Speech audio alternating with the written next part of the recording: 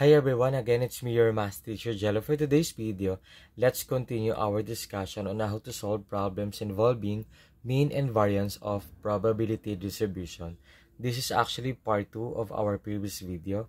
Okay, without further ado, let's answer the two problems here. So example number 1, find the expected outcome when a die is rolled many times. So, in this case, expected outcome or expected value ang isolve natin dito. Okay, so to find the expected outcome, let us list down all the possible outcomes when a die is rolled. Diba? So, yung isang die, we have 6 numbers, right? So, therefore, yung outcomes nun ay 6, right? So, yung outcomes na to, ito yung gagamitin natin as your random variable x. Okay. And, diba, we have numbers 1 to 6 yon. So, 1, 2, 3, 4, 5, 6. Okay?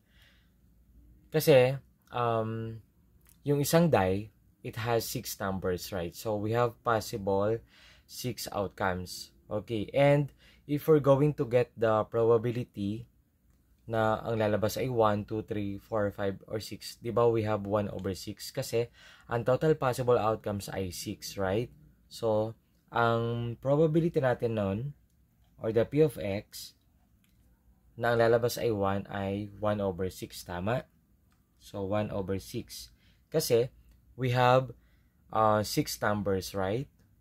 Okay.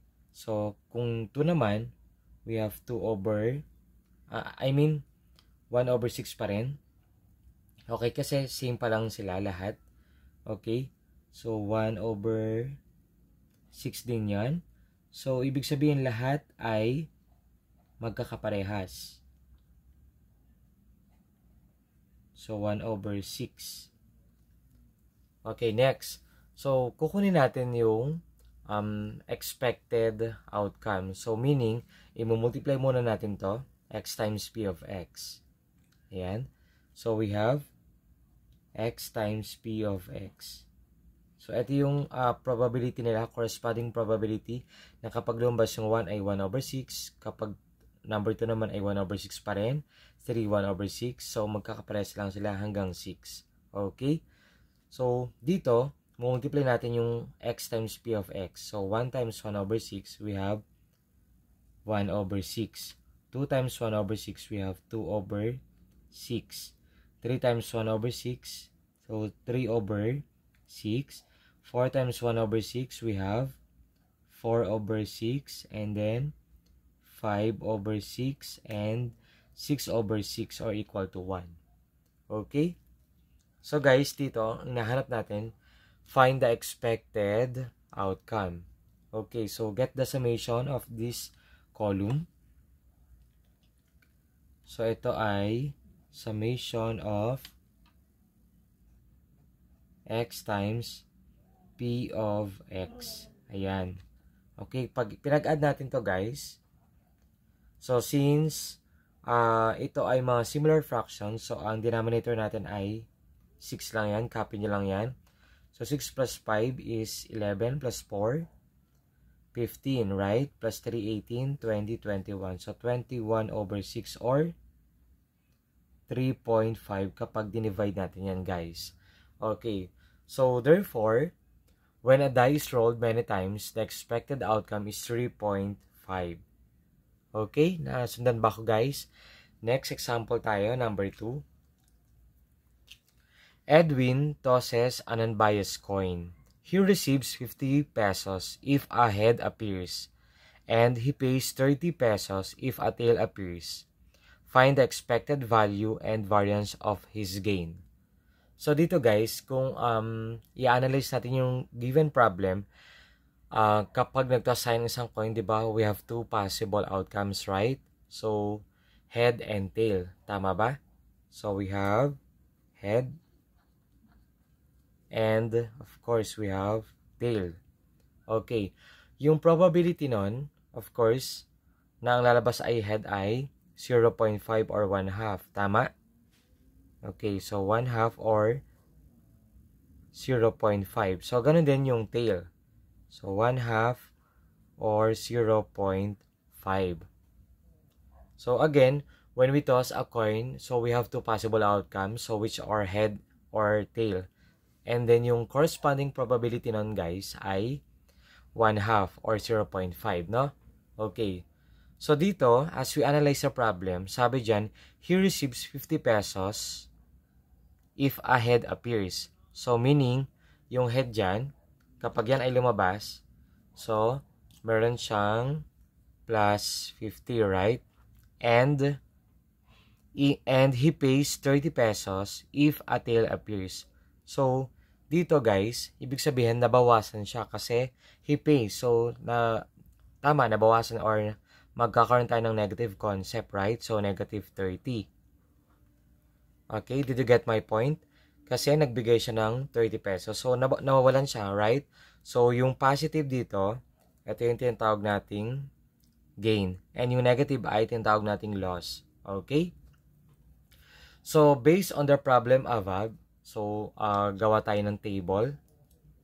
So, dito, we have random variable x. So, ano yung random variable x natin dyan? So, 50. Okay, so positive 50 and negative 30. Okay, based on the problem above. Okay, and then, of course, the corresponding probability.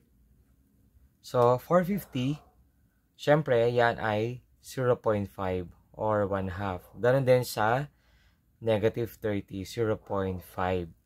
Nasundan ba ako, guys? And then, third column natin, kukunin natin yung expected value. So, which means, eto, si first at second, ipag-multiply. So, x times p of x. So, multiply natin yan, guys. So, 50 times 0.5, the answer is 25, right?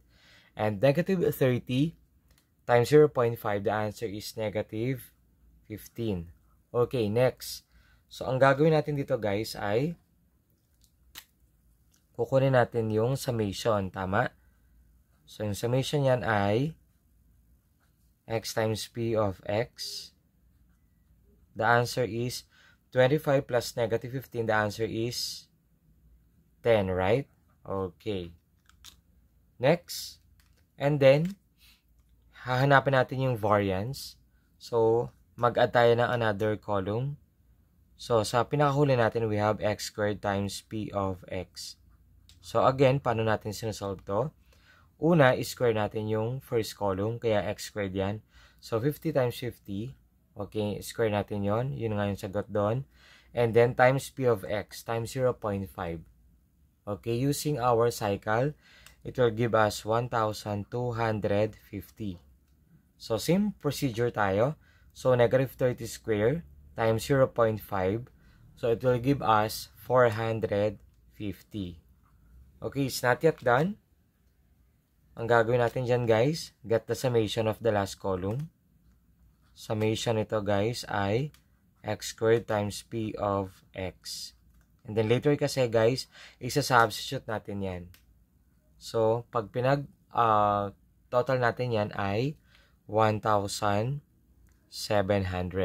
Nasunod ba ako, guys? Next. Hinahanap natin yung expected value and variance. So, dito, yung A natin, so, expected value. Yan. So, we have the formula, right? So, x times p of x. Ang sagot natin dito, guys, ay 10. Naintindihan? So, ang expected value na nagay niya ay 10. And for B, yung variance na tinatanong dito, we have the formula, diba? So, sigma square is equal to summation of x squared times the probability of x is being subtracted by quantity summation of x times the probability of x squared. Okay. So, dito guys, isa-substitute lang natin yan. So, ano yung value nito guys? Ito. Siyempre, 1,700. Okay. Minus, ito guys, summation nito. which is 10, right? And square yan, do not forget. Okay. Next, simplify natin to guys. 1,700 minus, ayan, 100. Kasi 10 times 10 is equal to 100. So, dito guys, the answer is 1,600. Okay. So, ito yung variance niya. Okay? So, this is the end of our video. I hope na meron kayo natutunan. Thank you for watching. See you in my next video. Bye-bye!